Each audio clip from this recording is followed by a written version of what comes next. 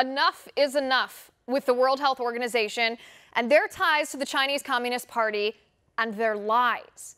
The United States, which means the U.S. taxpayer, which means you and me, gives $400 million to the World Health Organization every year, according to data from 2019. And for what? So the World Health Organization can tell us lies and parrot Chinese communist propaganda?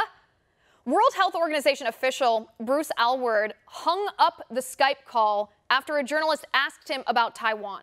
Why? Because the World Health Organization changed the name Taiwan to Taipei and environs to appease the Chinese Communist Party. Take a look at this. Would the WHO consider Taiwan's membership?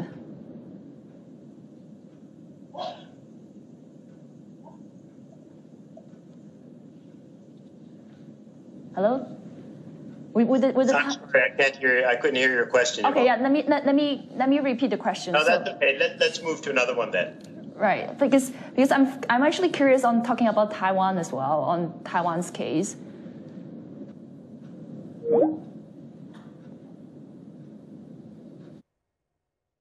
In other words, the World Health Organization erased an entire country because they were afraid of making the communists in China mad. The World Health Organization parroted Chinese propaganda about the contagion level of COVID-19 too, and praised China for how they handled it. Aylward, the same guy from the video, sucked up to the Chinese Communist Party by saying, if I had COVID-19, I'd want to be treated in China. Well, China has plenty of urns to go around. After lying to the world about stopping the virus, China suddenly distributed about 40,000 urns with the remains of cremated people believed to probably have died from COVID-19. But we'll get to that in a moment.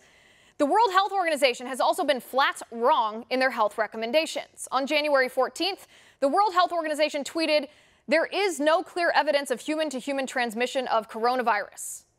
False. On February 7th, they claimed masks don't necessarily protect you. False. On March 23rd, they warned treating COVID-19 with hydroxychloroquine could cause a drug shortage. False. The free market fixed that within a week.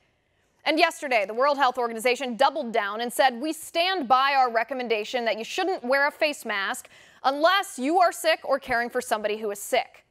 How does that make sense? If it's good for sick people to prevent them from spreading germs, and if it helps medical personnel from contracting the virus, why wouldn't it help everyday Americans not spread or catch the virus too? The World Health Organization is lying. The scientific studies show face masks work. The World Health Organization is telling you a lie. And we know China lied. They lied about the virus itself. They covered it up last year when they knew about it, maybe as early as October or November. The Chinese Communist Party disappeared a doctor who revealed publicly that she was told by Chinese authorities to hide the virus. That doctor is gone now. She used to be the head of emergency at Wuhan General Hospital. Her whereabouts now are unknown. The Chinese Communist Party also disappeared a billionaire businessman from China after he criticized President Xi Jinping how the president was handling the coronavirus. Then, via the Chinese state-run media, the Chinese government is threatening to withhold medical equipment and medication from the United States if we dare to crack down on their illegal behavior in other ways.